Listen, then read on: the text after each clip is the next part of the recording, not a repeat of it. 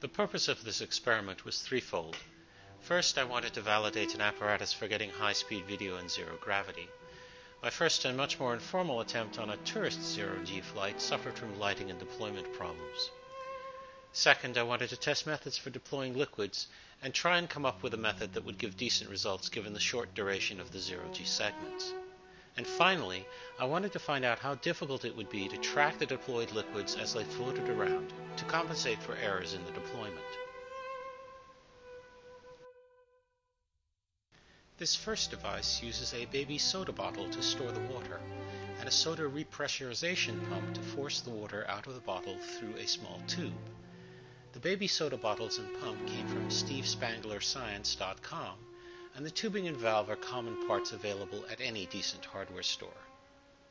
This device generated pretty decent results for small drop sizes, though it was tricky to operate because almost all of the action of the pump came at the end of the stroke, and because I had to operate it one-handed. You can also see that I'm having some problems learning how to properly maneuver the apparatus to track the drops. Given that I have one hand operating the deployment device, the other trying to move the box, and I'm trying to stabilize myself using my feet on a Velcro strap, I'm quite task-saturated. One thing to keep in mind about such experiments is that while objects floating in mid-cabin are in microgravity, objects attached to the actual aircraft are subject to residual g-forces, as the pilots cannot fly a perfect parabola, and there is inevitable atmospheric turbulence. This is why, when given the chance between doing this experiment strapped to a seat or semi-free floating, I chose the latter. I was also swayed by my previous attempt, which was done seated. However, it proved very difficult to stabilize and track the water, whether I was velcroed to the strap, had my feet tucked through it, or even with a zero-G coach lending a hand. On the final set of parabolas, when I tested diet soda and Mentos in zero-G, I took the parabolas seated and got much better results. It was much easier to track the liquids, and they did not wander outside the limits of my reach. So a big lesson learned for these kind of experiments is that you need to be strapped down in order to do them most effectively. It also greatly reduces the task load. Oh yes, if you're wondering whether or not you're going to see diet soda and Mentos in this video, you won't. That's the subject of a follow-up video. On a side note, to help me maneuver and stabilize my feet, I built myself a set of Pan Am grip shoes, similar to those seen in the movie 2001: A Space Odyssey. They were a complete failure. In this case, at least, life does not imitate art.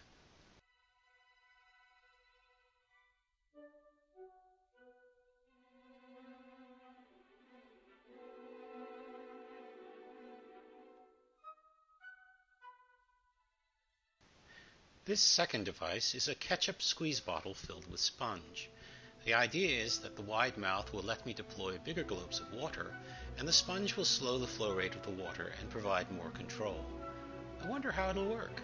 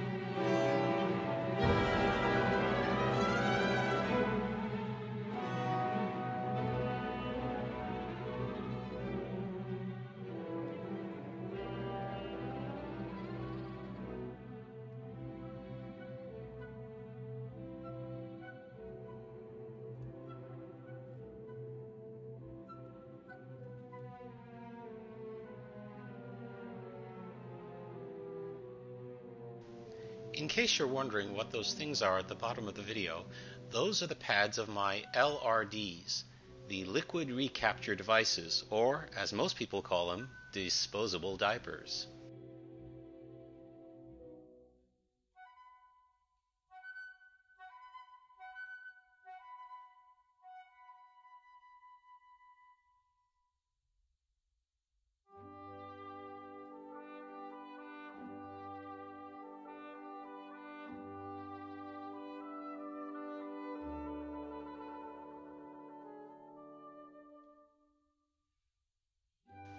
Now here's an idea that I thought would work but didn't for some reason.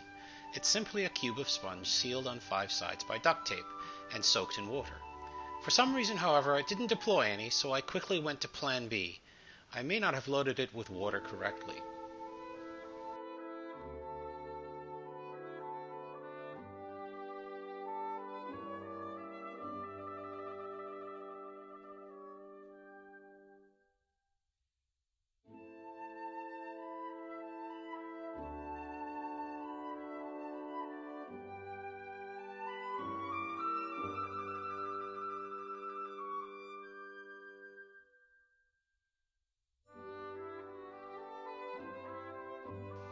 Unfortunately, at this point, I'm sort of running out of water, and I'm getting more air in the mix than I would have liked.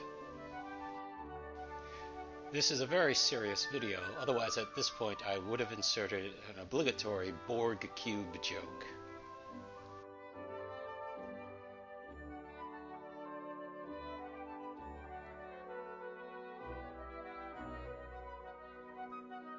This is the most complicated deployment device I built. It consists of 5 baby soda bottles with rubber stoppers, connected by tubes to a plenum, itself another baby soda bottle, which has a feed tube that runs outside of the apparatus. By uncorking one tube at a time and blowing into the feed tube, I can deploy the water.